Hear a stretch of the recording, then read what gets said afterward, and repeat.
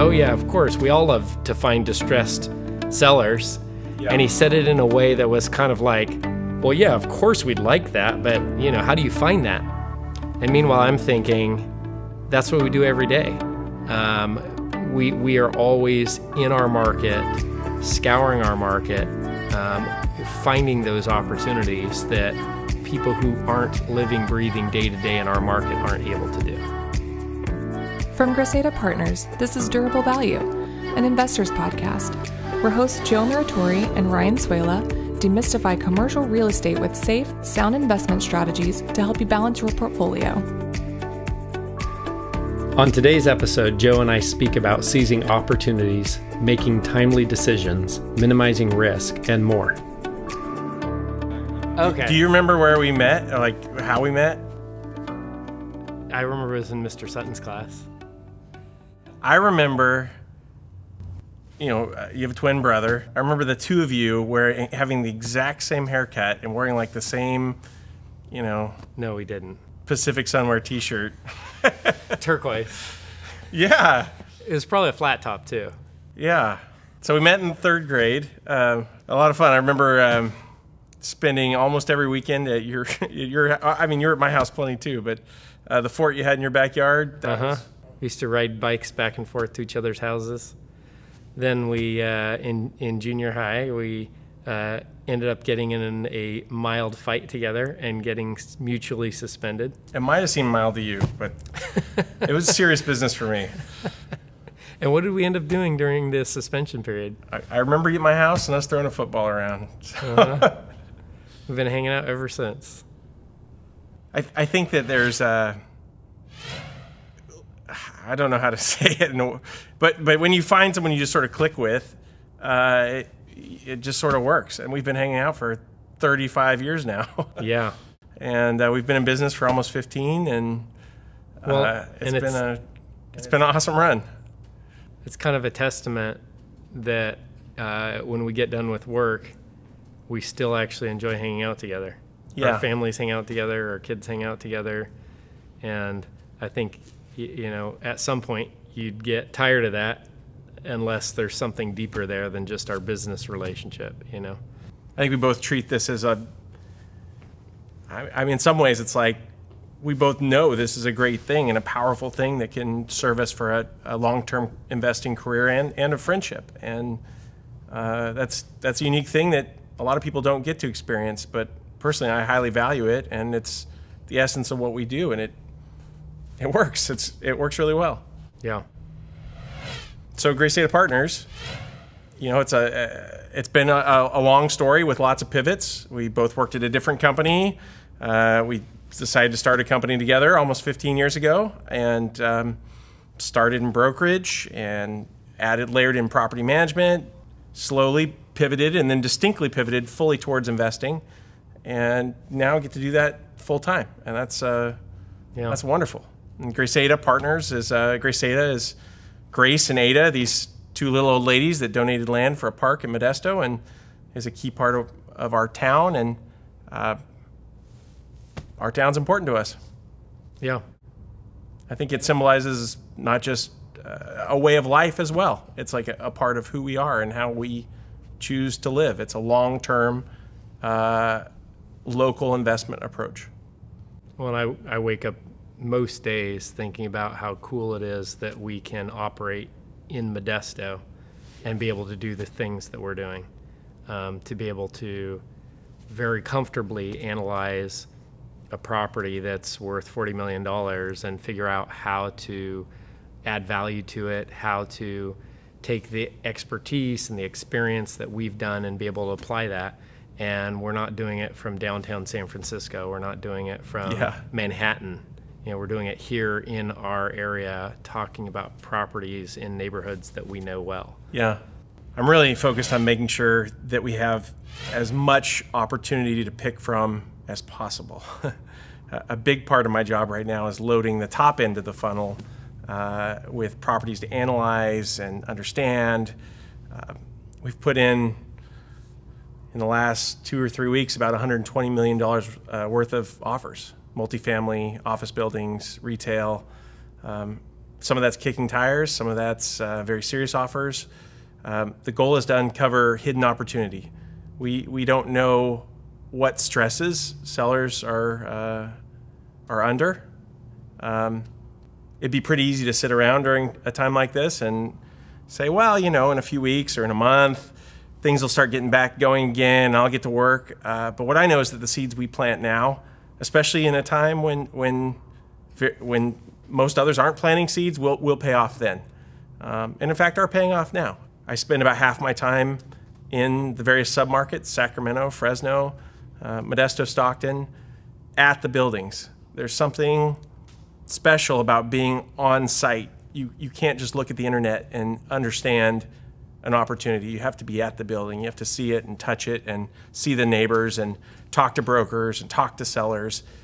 And in that I find clues and hints. And a lot of times I'll be looking at one building and someone will say, hey, what about the building next door? And it'll just lead me down a rabbit hole. And sometimes those are the best opportunities. Well, we did grow up in this area, so we know it intimately well. We've just been very fortunate to grow up in an area that has a tremendous amount of commercial real estate opportunity. California obviously is the 5th or 6th largest economy in the world, and we operate in this quiet area that people really don't know about, and yet it has 7.4 million people.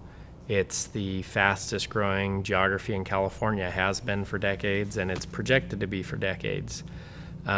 It's about the same size as the entire San Francisco Bay Area or the state of Washington, the 13th most populous state. So it's a huge opportunity, and yet there are very few people looking at that market. The other thing about our market is you look at underlying economic drivers and why a particular geography will be successful over time or won't be. And our two underlying economies, the two strongest sectors in our area, are government sector. Sacramento is the 2nd largest government center in the country, and agriculture. And agriculture has continued to grow and flourish in our area. So we see those as long-term drivers.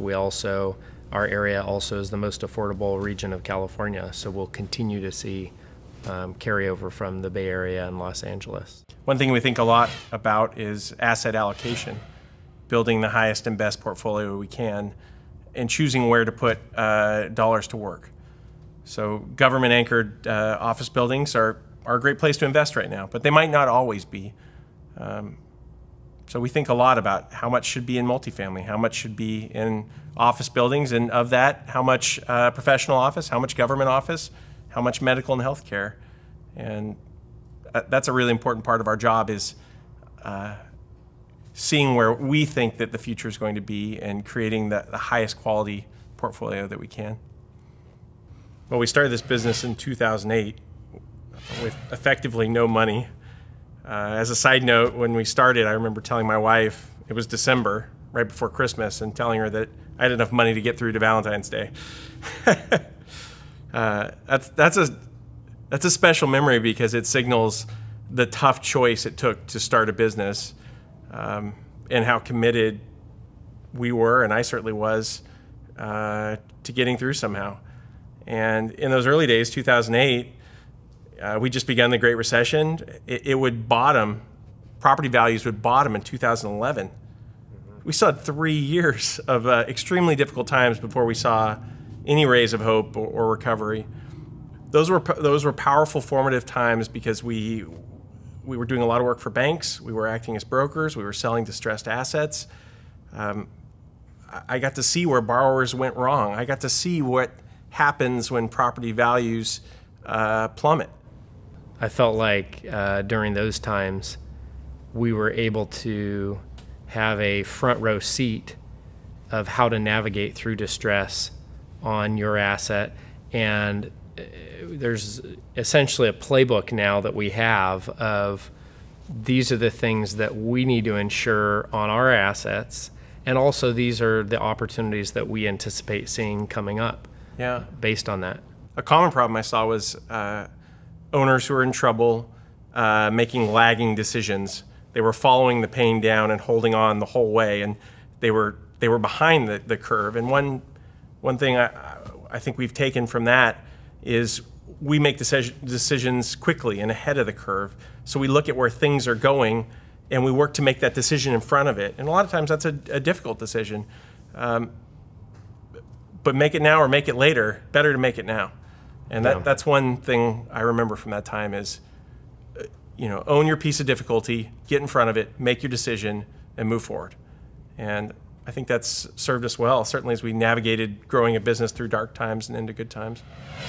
I think another thing that we learned was the danger of being over-leveraged. Certainly as the property values plummeted, owners were in positions where they were at, call it 70, 75% leverage, and they went to 100% leverage. Yeah. And one of the things that we've been very focused on is being sure that the properties we buy, there is distinct and immediate value that we can create in those properties, because we call that the margin of safety. So we buy properties, we only buy properties that are significantly below replacement cost. Yeah. Because that's a margin of safety that ensures that we can compete when new product is developed because we're at a lower cost basis.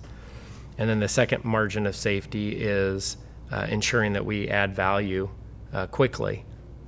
So even if a property is already performing well, we don't buy properties that we simply buy and sit and collect income. We buy properties that we can then add additional new opportunity to as well.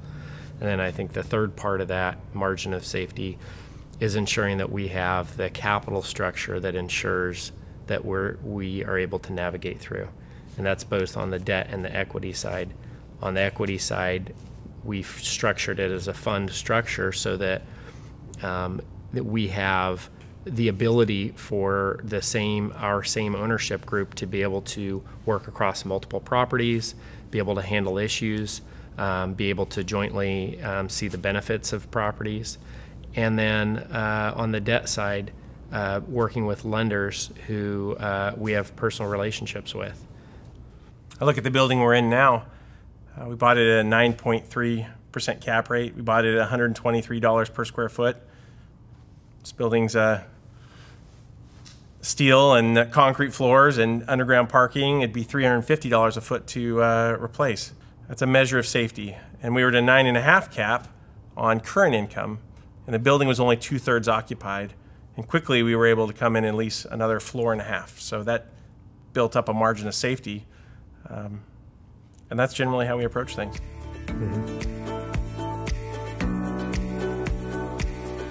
You're listening to Durable Value, an investor's podcast. We understand the world of commercial real estate can be daunting, but we want to make it as simple as possible for you. Get the free 56-point checklist for evaluating investment properties that Graceada Partners uses every day at graceadapartners.com/guides.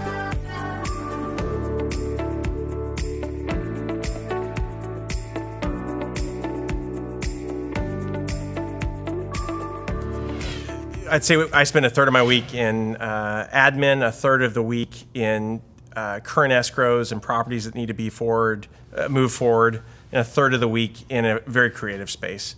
And that final third, usually about 2 days a week, is my favorite spot. This is where we're at the front edge of what we do. This is the finding opportunity piece, the loading the top end of the funnel.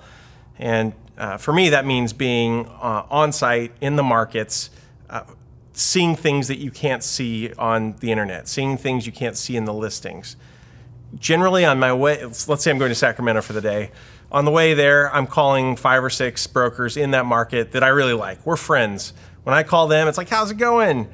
And we both benefit from this relationship. We're among the most active buyers in the market, and they want to sell properties, and we're looking for great properties. And we're not just looking for things that are on the market. We want the underlying scuttlebutt, the stuff that's being talked about in the broker's office, we want the stuff that where they know a seller that might be selling or might be struggling or might be going through a life change, and a building may be coming to market. And so in that casual conversation, I'm picking their brains on what might be coming down the road and how we can have first shot at it. those are my favorite times. I also, I love being in the buildings. Every single day that I'm in the market, I shop our competition. You know, if I'm in Walnut Creek or if I'm in Sacramento, if I'm in Point West, I go to, every time it's a different building I haven't been in before. And when I walk in, it's always, how are the bathrooms? How's the lobby? How high are the ceilings? What sort of lighting do they have? Where did they go? Where did they spend the money for the most impact? Are the hallways lit the same way as the lobby? How's the exterior landscaping? How are the trash enclosures? But I love understanding the science of how our competitors work and further developing our edge. So I approach things like a designer would. When we buy a building, I take from those sources, and it's like I build a design tray. And I think the hallway should be like this, from this building. And I know which address it is, so I can go back there and see it. I feel like the bathroom should be this way. This is the best bathroom I've ever seen. I was in Walnut Creek the other day and saw the best signage, exterior signage of a building I'd ever seen. I came back, I talked to Jim, we're incorporating into a building in Sacramento like that. Like, I saw it one day, the next day it was moving forward. And a lot of what we do is design, and it's the human element. Without humans, we don't have buildings. Buildings exist to house humans. They exist to multiply their efforts to create an environment where humans can do their best work. And when we put our hearts into what we're doing, it's appreciated and it's noticed. And in fact, we stand out. When that entry sign is amazing, like they've never seen one like that before, that gives that building a uniqueness. And not only is there a joy in building amazing buildings, it's a margin of safety in that our building stands out. Our building in Sacramento, there's not another building in Sacramento that looks and feels the way that one does. I want to make sure the buildings we bring to market are original. They're an amalgamation of the best practices, but they have our unique touch and flavor. What about you? Anything else you'd add on how you spend your days? Just like we were talking about a little bit earlier, I think about what we need to accomplish to move our company forward, and what strategic relationships, strategic initiative things we need to be thinking about as we move our company forward. What we did to get us to here will not get us to the next step. And so constantly thinking about what that next step looks like and how we actualize that along the way. That's the creative space that you mentioned that I enjoy operating in, because our creative space is really where we as the entrepreneurs need to be spending the most of our time. Yeah. One thing I really enjoy is we have a team of 10, but the way our accountability chart works, we have moved ourselves to a spot where we can spend about half our time in our expert zone. You more on the capital side, me more on the opportunity side. But Jim and John, who lead finance and construction and property management, are the best around at their jobs. As a company, we're really good at creating space where people can do their best work. One of the things that our industry has trouble with is high ego and sole operators. And you mix those two together and you get a lot of situations where people are making decisions in an echo chamber, convincing themselves that it's the right strategy, and not being open to potential pitfalls. Yeah. Making great decisions is extremely important, but maybe even more important than that is not making bad decisions. And we often say in our office, what got you to here won't get you to there. Yeah. And the important part about that is keeping your ego low, keeping your ears open, listening, understanding how things are different now than they were before. The most common pitfall I see in this business is people do well, they have a few hits, they start to think they're smart, they start to think those little red flags about the investment aren't that big a deal, they start to think that the market cycle doesn't quite apply to them. They start to make poor decisions for a bunch of reasons. And what's really crucial to what we're doing is our partnership, our candid 50-50 partnership. And I know when I bring deals to the table, they're going to get picked apart by you. I know it. I know it. I kind of hate it, but I know it. And I respect it, because always, every single time I leave our investment committee meetings, better off than when I started. I have to defend the pricing we're going after, the occupancy expectations I think we'll achieve, the timelines, the rental rates, the positioning of the asset, why this area is growing or not growing. And those decisions, you can't just make them in between your two ears. But if you're solely running a company, often that's how decisions are made. But between the two of us, they're verbalized, they're discussed, sometimes for hours. But when we go back to the market and we make a call and we make an offer, it's well thought through. And that puts us in good stead, I believe, compared to our competition. Well, I think a good example is what we're dealing with right now with this pandemic and its effect on our portfolio. We've been able to look at each of our properties, assess the potential risks of each property, and because of the assumptions that we made going into the property, we have this margin of safety that allows us to be flexible and entrepreneurial as tenants come to us, as situations arise, that another owner just simply wouldn't have that flexibility. Warren Buffett famously says, when the tide goes out, you see who's wearing swimming trunks. And this is the time when the tide's out. And this is the time when we also test the assumptions we were making 2 years ago when we were thinking about the next recession. Now's the chance that we get to see how those are working. And largely they've fared well. Yeah. But it's really important in times like this, too, to play offense and defense. We come to work and we deal with issues that are on the table, but we also are very focused on capturing opportunity that exists during these times. So I think when we started as a company really informed a lot of how we operate. We started in 2008 at the beginning of the Great Recession. We saw the blood in the streets, so to speak. And we've seen how people survived through that. We've also seen how people thrived through that. And there's two different skill sets that we bring to that. One is a healthy level of pessimism and conservatism. I think that's probably a better word. We use the term margin of safety a lot. Everything that we're investing in, we look at what is our margin of safety, what is our downside risk, because we always have that in our rearview mirror. The other thing that we bring is an incredible amount of energy and drive and focus. We are incredibly passionate about the work we do, and it feels a bit like we are exploring the new frontier. Yeah. And what I mean by that is, here we are based in this geography doing what we do, and we know it arguably better than anybody else in the world. Yeah. Our expertise is arguably better than anyone else in the world for our geography. I was at a conference recently, and one of the speakers on the panel that I was on said, "Oh yeah, of course, we all love to find distressed sellers." Yeah. And he said it in a way that was kind of like, well, yeah, of course we'd like that, but how do you find that? And meanwhile, I'm thinking, that's what we do every day.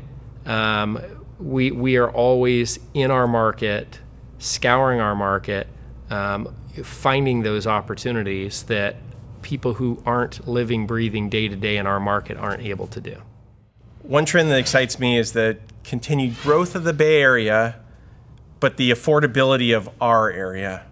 So as you add high-speed rail and Zoom calls, as you add more ways for people to work remotely, it gives people a greater reason to be in the Sacramento area versus the Bay Area. In the Modesto or Stockton area, or Tracy or Manteca or Fresno, than the Bay Area.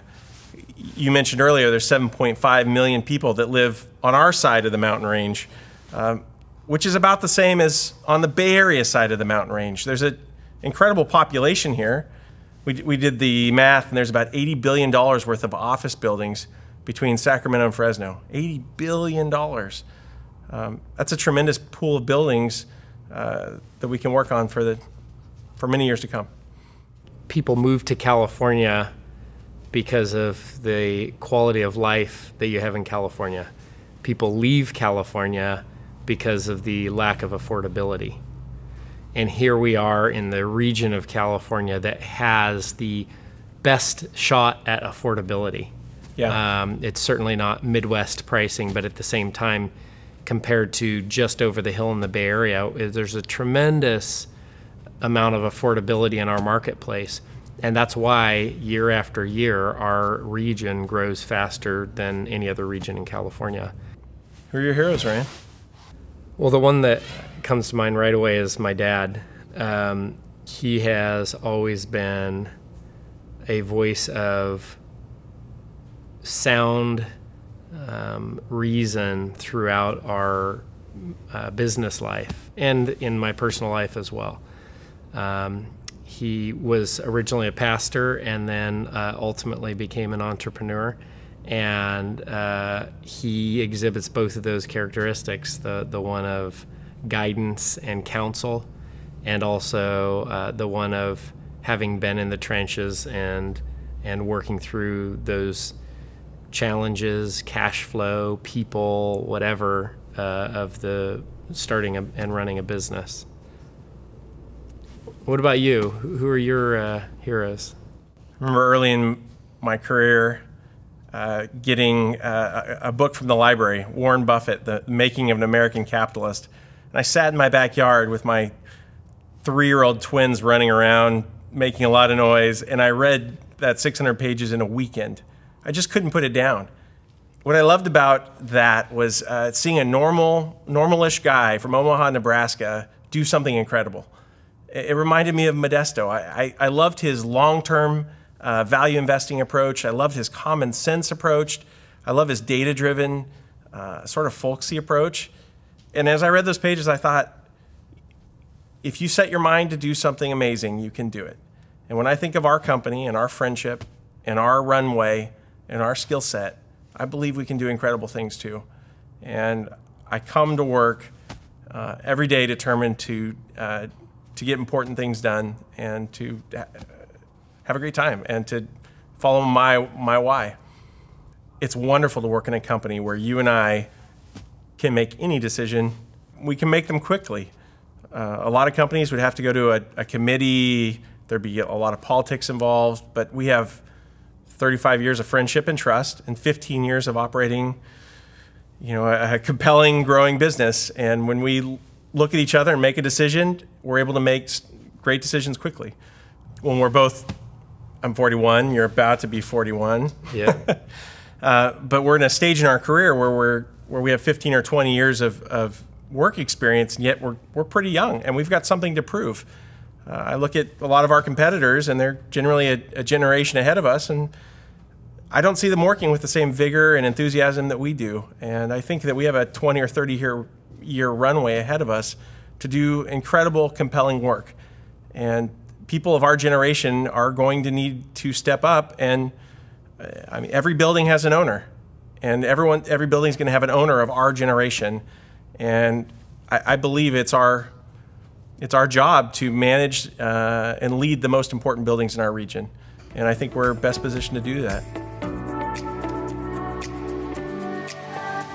Thank you for listening to Durable Value, an investor's podcast, where we demystify commercial real estate with safe, sound investment strategies to help you balance your portfolio.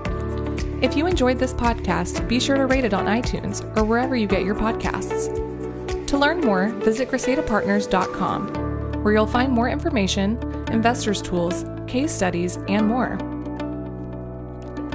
This podcast is hosted by Joe Muratore and Ryan Swehla. It's produced, edited, and mixed by Melodic, with intro music by Ian Post. Thanks again for listening, and we'll see you next time.